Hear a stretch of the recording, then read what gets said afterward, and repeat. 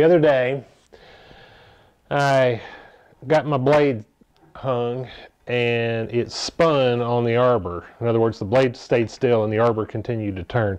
And ever since then, I got a wobble in the blade. I've got the guard all taken off so you can see. Let me show you what the wobble looks like. All right, so that's a close-up of the blade. Let me give it a kick. See the wobble? Okay, so then I had to diagnose what was wrong. Let me show you kind of what I did. All right, let's see if we can diagnose what's going on. So this is when I turn it. That's probably the closest it gets. And right there's probably about as far away as it gets. So let's mark the blade right there. That's the farthest away it gets. Now what I'm going to do is I'm going to loosen up this blade and I'm going to turn it 180 degrees and see what that does.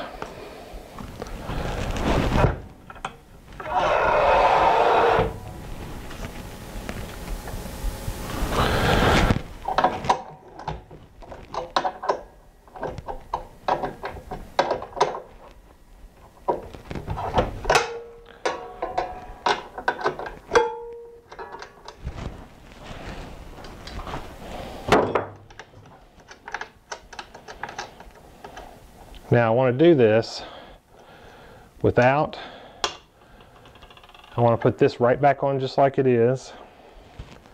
I don't want to turn anything back behind there. My mark is now right here, so I'm going to turn it so that now my mark is 180 degrees away from that, and I'm going to put it right back on. This is going right back on the way it was. The arbor has not moved. Nothing else has moved, only the blade moved.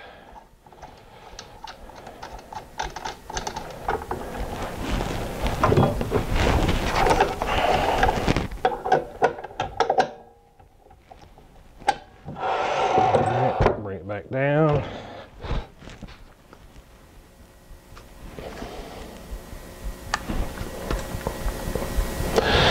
Now let's run that test again.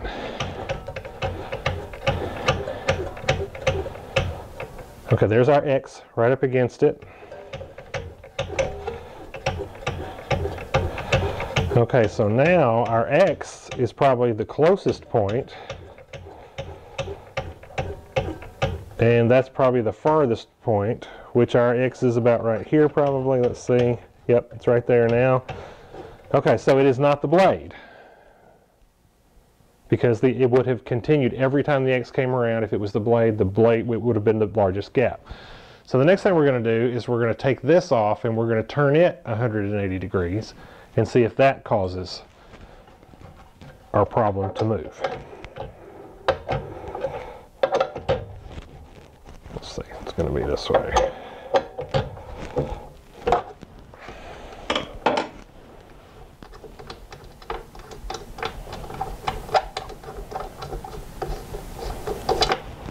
Okay, so I'm going to take that off, turn it 180 degrees, put it right back on. Now it's important to tighten this up so that we know that it's putting the pressure on the blade to warp it if that's what it's going to do.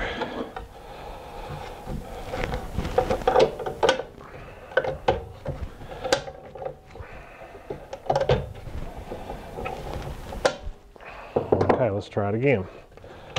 All right, so that's the X is now our closest point, still was our closest point.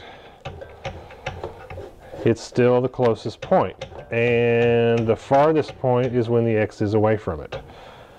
So, we know it's not that washer either. Okay, so if you look online, the other thing that people say that it normally is there's a bushing back behind this blade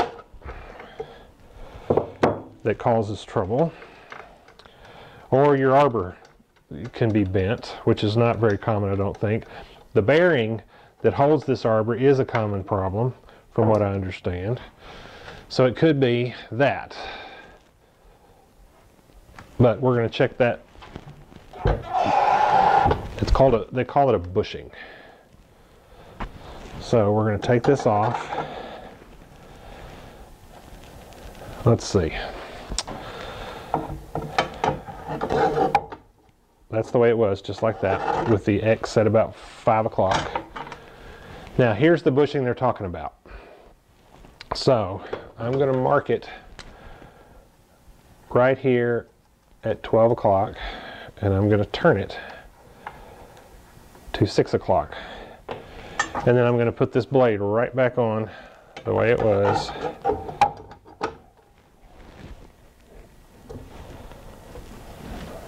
Put this back on.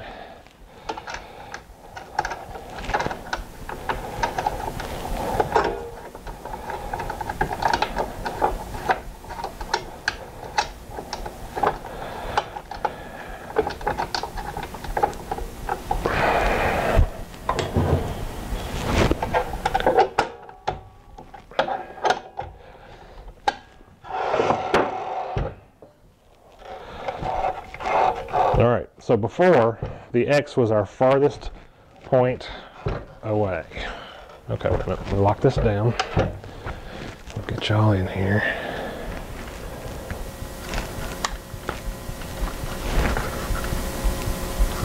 Okay. All right, so there we're going to touch it. We're coming back around. Okay. And the X is got a gap. This is probably our closest point right there, and the biggest gap is coming around with, well, the X, it's really about there. But that did, when we moved that washer, I think I got the blade not quite in the exact same place. When we moved that washer, it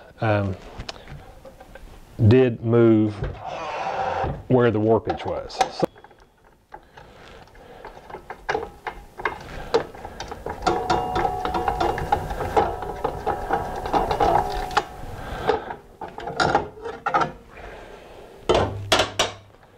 all right, there's a little washer there, and this is the bushing.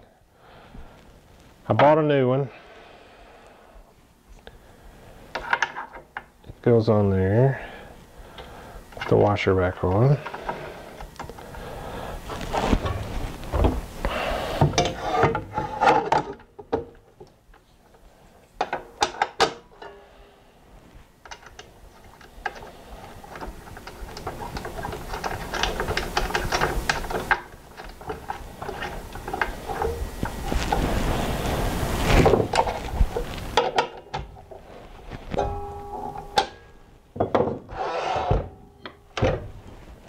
Okay, let's see how that does.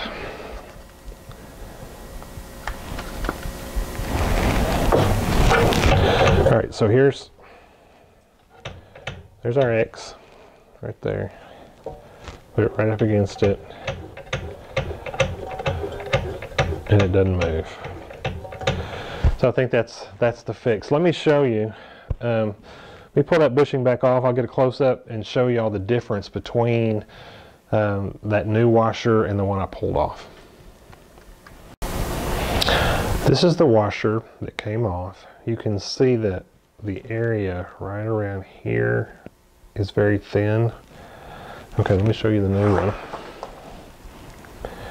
Here's the new one. See how much wider this area is? I think what happened with this one, when it spun, this area that's lower ground off and it went down in a recess and got to where it wobbled. So if your bushing looks like this, time to get a new one. Grab you one like this. They're like $5. I think with shipping it was like 10. And hopefully that'll fix it. If this hadn't fixed it, the next thing I would have done would have probably been to test the bearing, you know, move the arbor, see if there was any play in the arbor. If there was, replace the bearing, and then hopefully this will take care of you. Thanks for watching.